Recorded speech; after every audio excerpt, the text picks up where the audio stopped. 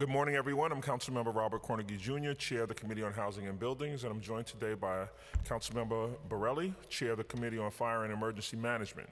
I'd like to thank Chair Borelli and other committee members for joining this hearing on the implementation of automatic sprinkler requirements in commercial buildings as required by Local Law 26 for year 2004.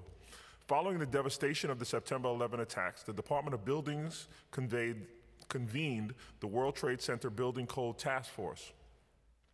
Task Force membership included a diverse array of stakeholders from the city, state, and federal governments, the real estate industry, family members of September 11 victims, and design professionals. The purpose of this task force was to identify ways to improve New York City building safety.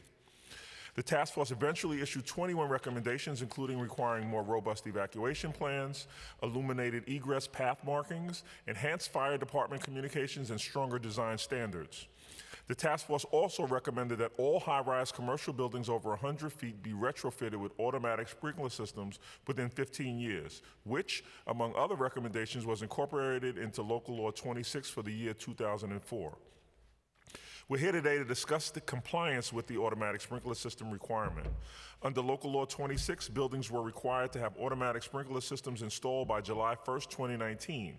Local Law 26 also required that building owners submit periodic status reports in 2011 and in 2018. In the 15-year period following the enactment of Local Law 26, compliance has been minimal. There are 1,232 buildings covered by Local Law 26, and as of May of this year, and mere months before the compliance deadline, only 71 had sprinklers. Even more disturbing, of the 1,232 covered buildings, only 262 submitted the interim status reports required under this law. Today, we're here to discuss why compliance with the automatic sprinkler requirement of Local Law 26 has been lacking, how DOB has tried to promote compliance, and how the safety of workers in existing office buildings can be protected. I'd like to thank Councilmember Lewis for joining us today, and I'd like to pass it on to hear from my co-chair, Chair Borelli. Thank you, Councilmember Cornegy. I'm Councilmember Joseph Borelli, and I'm Chair of the Committee on Fire and Emergency Management. I want to thank the Chair for holding this hearing today and those members of the public in attendance. I'd also like to acknowledge the Fire and Emergency Management Committee members who are present, of which there are none because they sleep late, apparently. As mentioned earlier, we're here to discuss the city's implementation of automatic sprinkler requirements in commercial building. As Chair of the Committee on Fire and Emergency Management, I'm interested in learning more how DOB and FDNY coordinate on the issue of automatic sprinkler systems. The efficacy of automatic sprinkler systems is largely dependent on the proper installation and maintenance of such systems, which includes the standards for installation, testing, maintenance of automatic systems. The committees are also interested in examining how the FD's Bureau of Fire Prevention supervises and conducts the many required tests of sprinkler systems. We look forward to the testimony, and we also expect to hear testimony on issues that property owners have encountered in complying with Local Law 26, and we certainly welcome those folks to testify as well. And I'd like to turn the floor back over to Chair Cornegy, and note that we've been joined by Councilmember Barry Grudenchik. Actually, Barry from the great borough of Queens is in the building.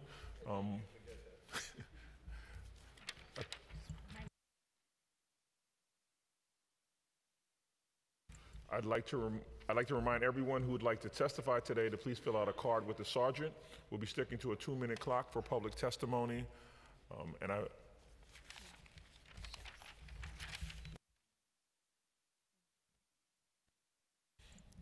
Raise your hand, your right hand. Do you affirm to tell the truth, the whole truth, and nothing but the truth in your testimony before this committee, and to respond honestly to council member questions? Yes. Yes. Good morning, Chair Cornegy, Chair Borelli, and members of the Committees on Housing and Buildings and Fire and Emergency Management. I'm Melanie LaRocca, Commissioner of the New York City Department of Buildings. I'm joined today by Gus Sarakis, my first Deputy Commissioner, and Joseph Jardin, Chief of the New York City Fire Department's Bureau of Fire Prevention. We're pleased to be here today to discuss the important issue of sprinkler systems in high-rise office buildings. The benefits of sprinkler systems are well known. They provide a heightened level of fire protection for building occupants. New York City, through the New York City construction codes, has a long history of requiring sprinkler systems in high-rise buildings. Local Law 5 of 1973 required existing office buildings 100 feet or more in height to install a sprinkler system or to protect areas without sprinkler systems with fire-rated separations. Further, Local Law 16 of 1984 required new office buildings 75 feet or more in height to install sprinkler systems. Local Law 26 of 2004, which I'll discuss in further detail momentarily, was intended to close the gap by requiring all existing office buildings 100 feet or more in height to install sprinkler systems. The department established, as you noted, Chair, the World Trade Center Building Code Task Force following the tragic September 11, 2001 terrorist attack and collapse of the World Trade Center. The task force was primarily established to ensure that requirements, standards, and practices in the design and construction of buildings provide safety for occupants of high-rise buildings. The task force was composed of an executive committee, which included representation from the department, the New York City Fire Department, as well as labor, design, and real estate organizations. Additionally, the task force was composed of 5 working groups: structural strength, emergency evacuation, fire protection, mechanical systems, and department operations. The task force issued 21 recommendations in 2003, one of which was requiring existing office buildings 100 feet or more in height without sprinkler systems to install such systems throughout the building within 15 years. This recommendation later became Local Law 26, which also required that compliance reports in years 1, 7, and 14 be filed with the department to demonstrate progress with the installation of sprinkler systems. Installation was required to be completed by July 1st, 2019. Since the enactment of Local Law 26, the department has been primarily focused on providing education and outreach to building owners.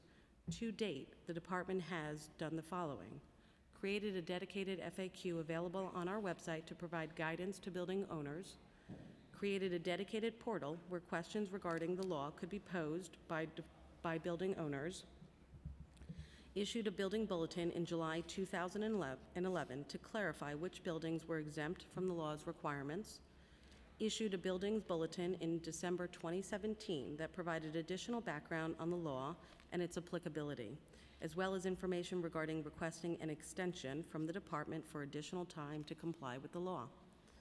Mailed a letter to building owners in early 2018, which informed them of the 14-year compliance report, which would be due come July of that year. Issued a service notice in June of 2018, which informed building owners that the 14-year compliance report was due and reminded them about the opportunities to apply for an extension. Issued a service notice in June of 2019, advising owners that the final certifications would be due in July of that year. And finally, mailed a letter to building owners in June of 2019 advising them of such information. Now, Local Law 26 applies to 1,308 office buildings, primarily located in Manhattan. To date, 368 buildings have certified compliance with Local Law 26, which means that they have installed a sprinkler system in their building or demonstrated that they were already in compliance. Building owners were afforded the opportunity to apply to the department for additional time to comply with Local Law 26, and a few building owners have come forward to apply for such an extension. The department received 112 extension applications, of which 22 were approved. Over the coming months, the department will be focused on bringing the remaining buildings into compliance with this requirement by performing heightened engagement with building owners and by taking enforcement actions. The focus is on bringing building owners into compliance, and for those owners who do not demonstrate that they are taking steps to comply with Local Law 26, violations will be issued and penalties will be levied.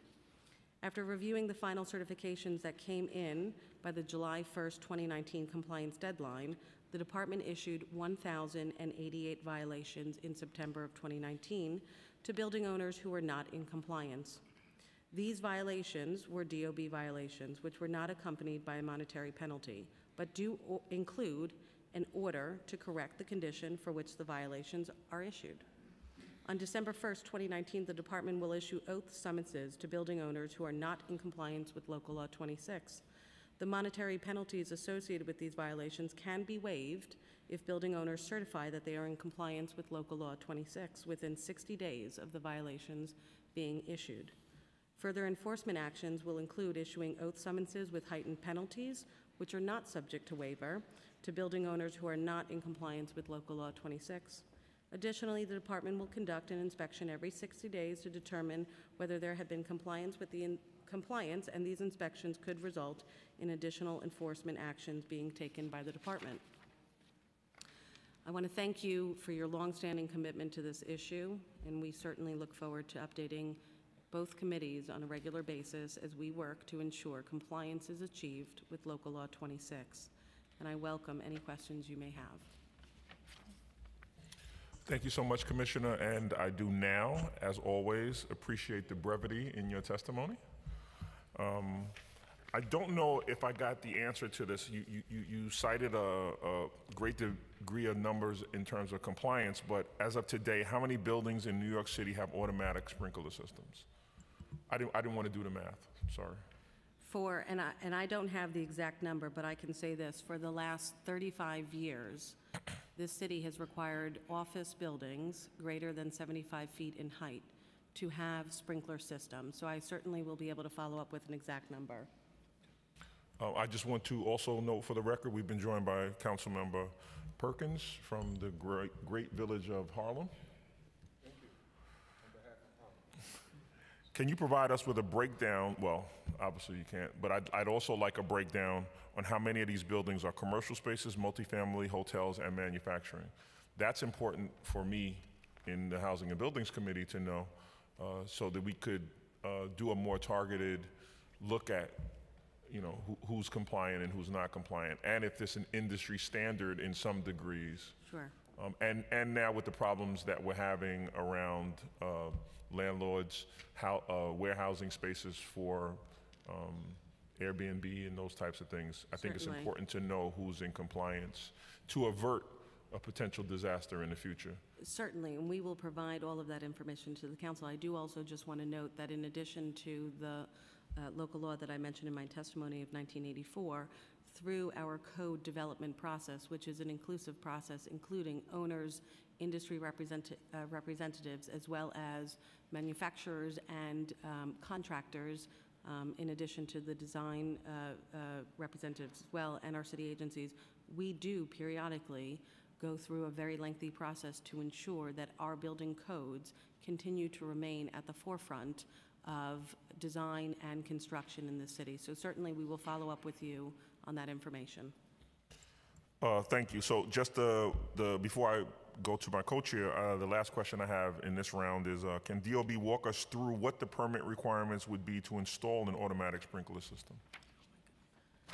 It depends on what work is being done as well. So in cases where the individual owner may also be doing gut renovation in addition to the sprinklers would be a component of that.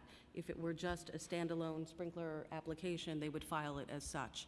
So I do want to also just mention here, with respect to this population of buildings, the 1,308 buildings that were affected by Local Law 26, this entity has been, this department has ensured that our staff resources have been made available to the targeted population to ensure that whether it be a simple question of how to come into compliance, as you've asked, Councilmember, on the technical permitting, or if it is a more in-depth question in order to ensure that an owner can actually get across the finish line, my department has ensured that staff resources are available to guide owners towards compliance. Thank you. I'm curious as to, I don't want to assume, but it seems obvious that new buildings have this requirement already built in. If you're building anything new, it has to have a sprinkler system built in compliance with Local Law 26. Correct. So any building in the city, commercial building in excess of 75 feet or greater, since 1984 has been required to have sprinklers, and that number is actually 1,022 office buildings that were constructed after 1984. So yes, that is true for that population. And again, as through our code process, we have taken that opportunity to further refine and strengthen and include additional tools in the fire prevention and suppression field. And so for a number of years now, sprinkler systems have been required for buildings, typically speaking, 75 feet or higher, regardless of their occupancy class. And just for the record, 75 feet is how many, roughly, how many stories? Typically, that would be a 7-story building. Thank you. We've been joined by Councilmember Rafael Espinal, Councilmember Haim Deutsch, Councilmember Richie Torres, and Councilmember Fernando Cabrera. I'd like to now obviously hear from my co-chair, Councilmember Borelli.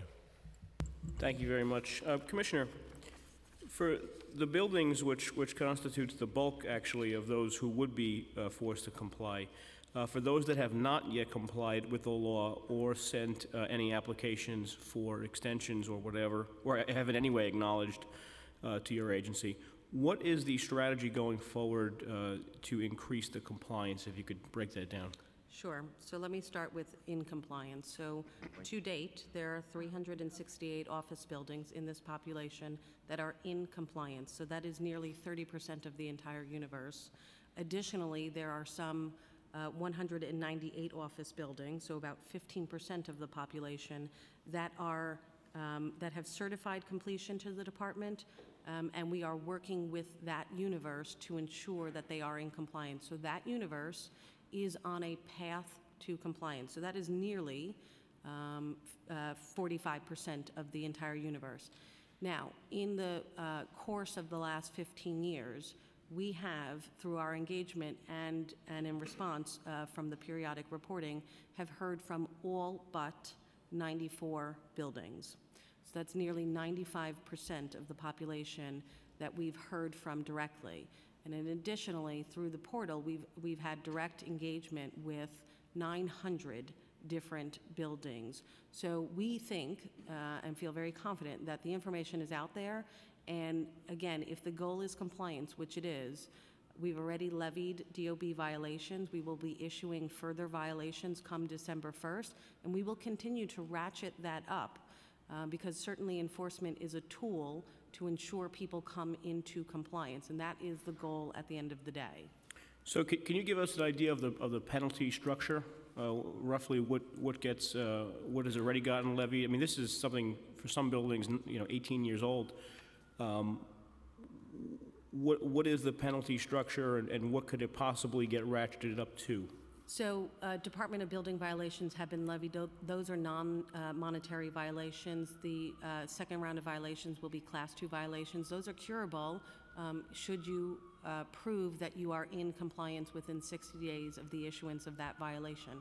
From there, you will see additional steps, so aggravated violations being issued, and should we get to the point where we have not heard from all owners, certainly Class 1 violations would be acceptable, and that does require a reinspection on a 60-day period with additional penalties being levied. So there are some very serious financial monetary penalties that can be levied should owners choose to continue to not be in compliance but no one, July 1st date. I mean, correct me, so this went into effect 2002. The compliance date was July 1st of this year, correct? Of this year, and okay. the law was passed, as you noted then. So what is the max penalty an owner can face? So on a yearly basis, we're looking in excess of $50,000 in penalties. Again, if compliance is not demonstrated. Our goal is to get owners there. Is that, I mean, just frankly asking, is that enough money? I mean, I'll give you, You can look it up in your system. My grandpa put in a bathroom in their house in 1972, and I think their violation was like $5,000, and it's a small house. I mean, we're talking a high-rise building. I do believe that our approach to ensuring compliance, and since July 1st, when compliance was required to be in place, we've seen some 45% of the total population either in compliance or on the road to compliance. And so I certainly believe that we will be exercising all of our potential enforcement options to get owners to come into compliance. And what are some of the reasons that an owner would give for not complying with the law? Are there technical reasons, or is it cost, or is it both? It can be both. It can be certainly an issue with, we're talking about a commercial building, and so typically you have commercial tenants who have longer-term leases, and so there can be a logistical issue of gaining access. So in order to sprinkler an entire building, you're not only doing base building work, you also do have to include branches through tenanted space, and so that can be problematic. And certainly owners may choose to wait until the space is vacant in order to do that work. But on top of that, there are also certain technical challenges, like potentially creating a new dedicated water source, which may be a requirement. There may be challenges with water pressure, so requiring additional mechanical systems in order to ensure that the pressure is what is required of the system, as well as just finding the space within the building to do this. So there are certainly some challenges. I would not consider them obstacles. But it sounds like you are working with owner, as long as an owner is making the efforts to follow the rules, you are very helpful and generous in accommodating their specific needs. Again, we want compliance, and so the name of the game for us is getting owners to the place of that, and so we've made, over the course of the last 15 years, staff available in order to answer the simple question or do a more in-depth on how you get there. So we've made that commitment, and additionally, we've committed to continuing the education as we've done and outreach as we've done. And what information does DOB collect in terms of hardship? What form does the hardship application actually take? So the extension request, of which there were 112 that were submitted, and I should note, the committee that reviewed those extension requests included not only my department, but the fire department as well as revenue. So this truly was a collaborative committee of owner, representative, and city stakeholders to determine whether there was rationale for such. And we did approve 22, and I'm happy to give you the breakout of those 22 buildings and what the individual request was granted on. Can you tell me about the interim reports? Was a failure to file an interim report also considered noncompliance? And at that point, could you issue violations, and did DOB? So for the year 1 report, we had 810 submittals. The year 7 report, 563, and for the year 14, 798. And final compliance, as I noted, was 368 buildings that were certified by the department to be in final compliance. So again, that represents all but 94 of the buildings. The department at the time did not choose to levy violations, whether they be DOB violations or otherwise. But again, we've seen that of this population, nearly 95% have been in communication through the reporting process with the department, and additionally, at least 900 direct interactions with owners separate from that reporting process. Okay. I'll turn it over now to Councilmember Grodenchik. Thank you, Chairs. Good morning, Commissioner. How are you? Good morning. Always good to see a Commissioner from Queens. The compliance rate here, if my math is correct, and it's usually correct, is 28%, which I think we would all agree is really, to be generous, a disappointment. And I understand, and I'm following up on somewhat Chair Borelli said, that we obviously would prefer that people follow the law as opposed to be penalized by the law. how long does it take to, I mean, you have a big building, it's going to take a long time. It's not going to happen in 60 days. So what are your plans for getting people into compliance? I know I occasionally visit the building where Karen Kozowitz's district office is, and they have been working in that building for quite some time. So typical building of 20 stories, how long would it take to get this done? It would very much depend, honestly, on what the conditions are of the building. But I also do just want to note that for owners who have yet to certify compliance, there is certainly a opportunity for them to do such, and they may already be in compliance. It may be a matter of submitting to the department that they are fully sprinklered. And so what we've seen is an increase in communication from owners as a result of our enforcement action. So since we've issued our DOB violations, we've had a steady stream of owners come in to ask or help figure out with them whether they are in compliance and what they need to do. Now, with respect to the time frame, certainly I would say it would depend on whether the space is tenanted or not. Certainly an unoccupied space, just Much for faster. construction phasing is an easier space to work in. So I don't want to assume to know all the conditions of each building and give you a time frame, but I can certainly expect that it would take potentially some time. And what's your sense from, you mentioned that you've had a steady stream of responses from owners. What's your sense that most people are trying to comply with this? Have you heard that it's too onerous, or? No, from the population we've heard from, and again, over the course of 15 years, we've heard from all but 94 buildings. And that is a strong showing, so that to me demonstrates the availability of information about this particular law. And that it was coming into effect. And certainly we've had conversations with industry representatives as well. The population we are speaking of in this universe is a small universe, 1,308 buildings, and we're only dealing with commercial spaces. So I think everybody is fully aware.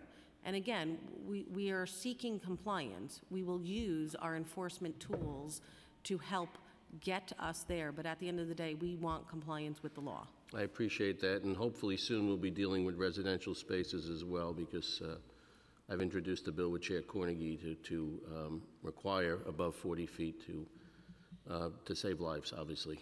So I thank you for your testimony, and I turn it back to the chairs. Thank you. So before we go on to any of my colleagues' questions, I do have two more questions. How many employees work at FDNY's Bureau of Fire Prevention? We currently have near 600 employees within the Bureau of Fire Prevention. So I'd like, if you could, provide us with a breakdown of the roles and responsibilities of that rather large employee base, and does BFP need more employees to meet these requirements? So we're asking more, and is that the right amount of employees to help keep the city safe? So I'm going to try to recall our org chart by memory, but we're broken down, the Bureau of Fire Prevention, into, if I remember correctly, 13 units. The largest among them is what we refer to as our district office organization, and I believe we have roughly 180 fire protection inspectors assigned to the district office organization, and there are 10 offices, 10 district offices within that unit that cover the city, and their role is to conduct on a day-to-day basis account-based inspections in buildings around the city of all occupancy and use types. Then trying to kind of work my way numbers-wise, if I can do it that way. So that's the largest segment of our bureau. We have a fire alarm inspection unit with roughly, and I almost hate to hazard a guess, council member, but in the ballpark of 35 folks currently, including inspectors and clerical personnel, and their role is to conduct acceptance inspections of newly installed fire alarms in buildings. They're complemented in the fire alarm inspection process by our technology management unit, which is composed of engineers and plans reviewers. They're the folks that review fire alarms when there's fire alarm plans when they're initially submitted. And, you know, again, I'm hazarding a guess as to a total number, including folks that were authorized just this past year, or in 2018, Local Law 195 authorized the hiring of an additional, I believe it was 26 personnel for facilitating fire alarm acceptance and review based on the fact that we had just transferred that responsibility from the Department of Buildings to the Fire Department, and we're in the process of continuing to try to fill those additional positions that were authorized relative to that law. We have a hazardous controls group that regulates things like hazardous substances in laboratories, pipelines throughout the city, hazardous cargo transported through the city, and I'm not certain of their size. Again, I would guess in the ballpark of 30 folks. We have an explosives unit whose role is to oversee any blasting and explosives activities within New York City, but also they regulate pyrotechnics, displays, as well as transport of. They also regulate the use of special effects, and they are generally engaged heavily with film and movie production in New York City and the effects related therein. Who else am I forgetting here? Many folks. We have a licensed place of public assembly unit whose role is to do just that, regulate what goes on in places of assembly in New York City.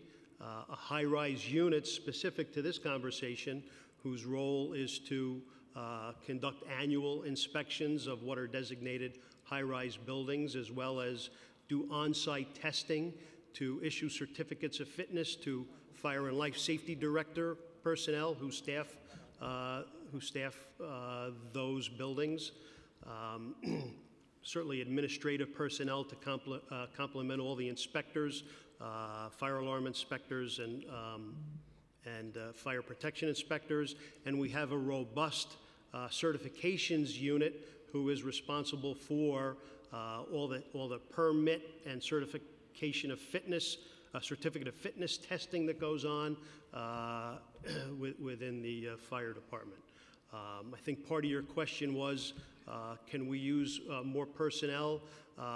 We have an ask in. We did put a new needs request in January of 19 for FY20 that did ask for additional personnel to complement our fire alarm review and inspection process. And some of that ask was also to upgrade our explosives unit capabilities. So we did make those asks back in January of 19. Can you tell me what, or maybe the commissioner, can you tell me what triggers an inspection?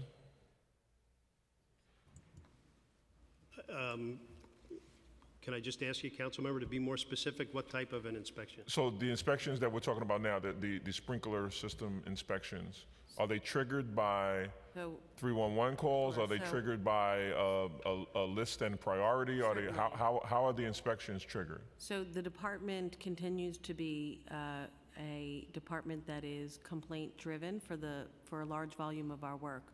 So for all 311 complaints or complaints received through any other means, we do respond to each and every single one of them. Separate from that, we do, as we've discussed, have a proactive team that does construction safety compliance. But with respect to these, it is upon the issuance of a Class 1 violation which the state law requires that we must re-inspect on a 60-day cycle.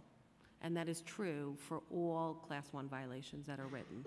So if you had to classify the percentages of triggered inspections, would you say 30% are triggered by 311, 30% by? No, the vast number of our inspections are complaint-driven, and I don't have the number, but we'll look at a breakout. I mean, just saying the vast majority is enough for me. That's not something you have to dig into. I'm just curious, and you've demonstrated a propensity for being more proactive. I'm just curious as to where we're going to ultimately wind up in the long term. Well, the long term for the department, I think, is a more proactive department. But again, with respect to this topic, you will see a reinspection at a 60-day cycle, which is required by state law upon the issuance of a Class 1. Thank you. I don't have any more questions. I just have one. How many high-rise fires does the city see per year? Do you guys classify fires in high-rise buildings differently, and if so, how many per year are there? Council member, I don't have that number at hand. It certainly doesn't represent the majority of our responses. The majority of our responses, of course, are in much more conventionally sized buildings, 1- and 2-family dwellings, as well as 6-story or below multiple family dwellings. So I can't say that we have high response numbers to high-rise buildings, although we do respond regularly to reports of fires in high-rise buildings. Would you say that the likelihood of death is higher or lower in a high-rise building versus a 1- and 2-family home? Well, statistically, I think you'd see that fire deaths generally occur in the home, in the residence of whatever type, whether it be 1- and 2-family dwelling or multiple family dwelling of higher proportions. So I would have to track that with what our proportions are in the city, but I just know, keeping track of national trends, that more folks tend to die in the home than elsewhere. Thank you. I'll turn it over to Councilmember Deutsch. Thank you, Chairs. Good morning, Commissioner and Deputy Commissioners. And Commissioner, I heard you're from Queens, but you're always welcome to move to Brooklyn. It's a great place, especially after I work with Joe Borelli to have Brooklyn secede together with Staten Island. We'll make Brooklyn great again. So I have two questions, 2 topics. One is that high-rise buildings mandated to have smoke alarms in the common areas? I believe they are. Yes, we'll come back to you definitively, but we believe they are. And is that all apartment buildings? Say that again? Is that all like apartment buildings as well?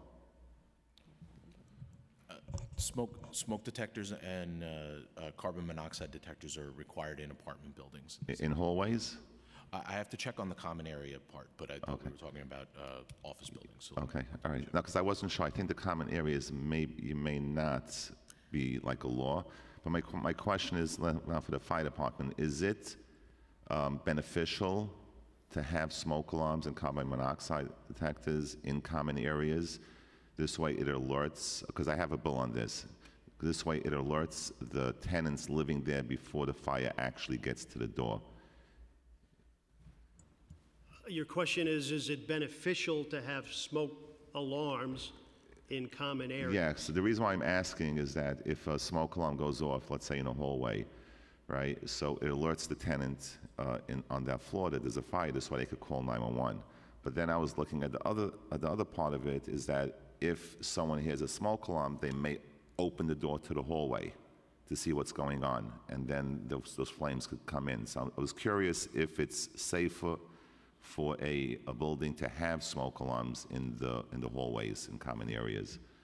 Well, I think a reflection on the NFPA standard that oversees installation of smoke alarms, NFPA 72, if the entire building was required to be sprinklered, it would suggest that you, detectored, I'm sorry, smoke detectored, you would detector in addition to the sleeping and living areas within the dwelling units, you would indeed detector the public corridors. However, very often the reference is simply to detectoring the dwelling units, which wouldn't mandate the protection or the coverage of corridors. In terms of being beneficial, anytime you can facilitate early warning, that's not a bad thing. Okay, great. Thank you so much. And I have one other question and one topic with the Commissioner. So you're familiar with all the people that got violations for the retaining walls near the subways? Yes. Yeah. So on that issue, like I'll give you an example. In my district, there are like 3 homes that are row houses, and then there's a common public,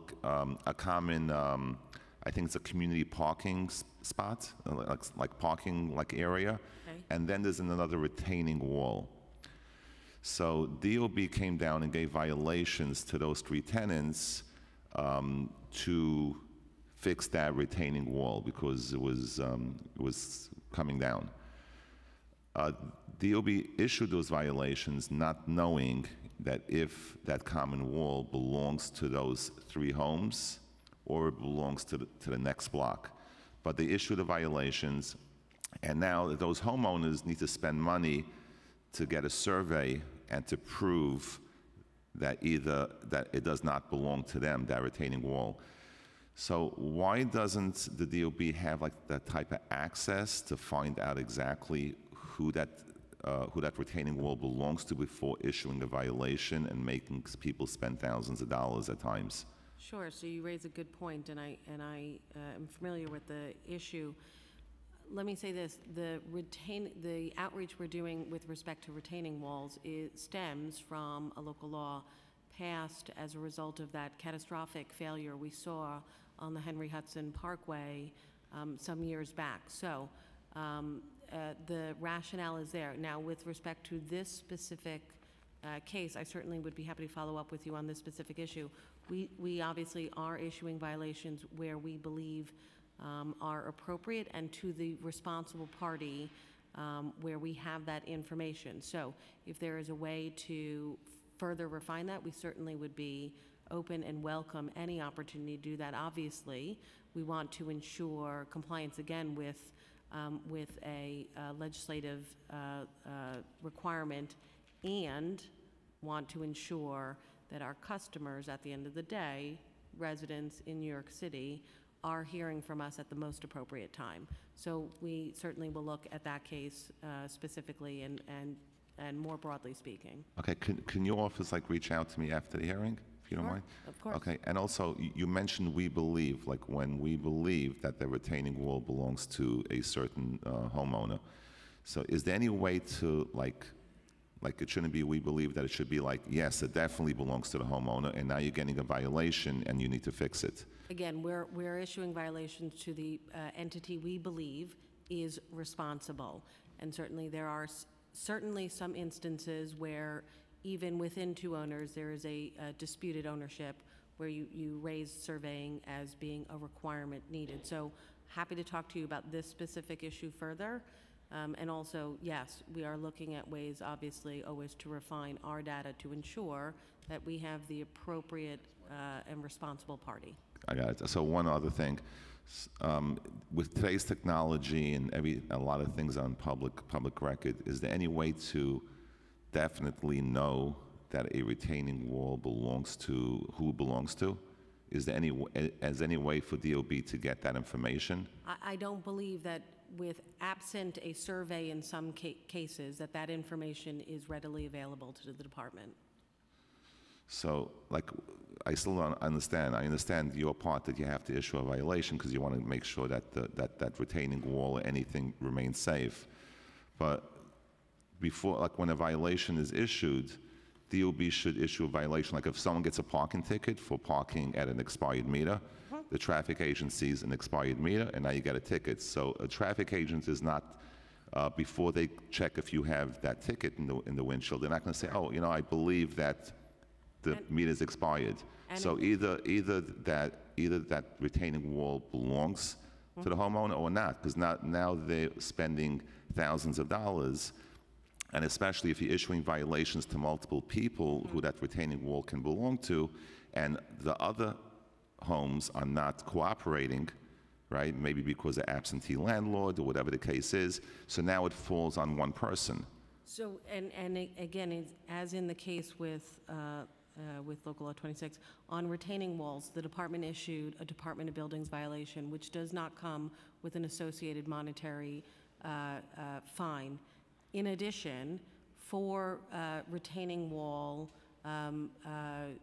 orders that were sent out, we do ask any member of the public if they believe that retaining wall is not on their property and within their property to reach out to the department. And we have staff available. My staff have been communicating with individual property owners, again, to ensure, A, compliance with the law, and B, if they believe this is not on their property, that we are working together to ensure that the department has that correct information. But they would have to prove it. In order to prove it, it would cost them money to prove it.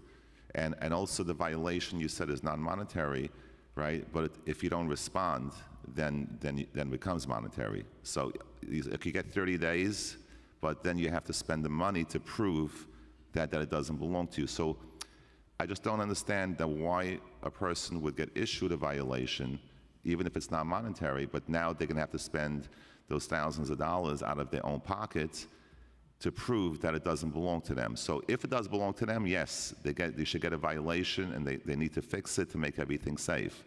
But if that wall does not belong to them, then DOB, when they issue that violation, whether it's monetary or not, they need to say, no, this wall belongs to you, you're getting a violation. And again, I'm happy to look in the individual case that you raised, and certainly will look at any attempt to make my department better. Okay. Okay. Thank you. Thank you, Councilmember. We've also been joined by Councilmember Carlina Rivera.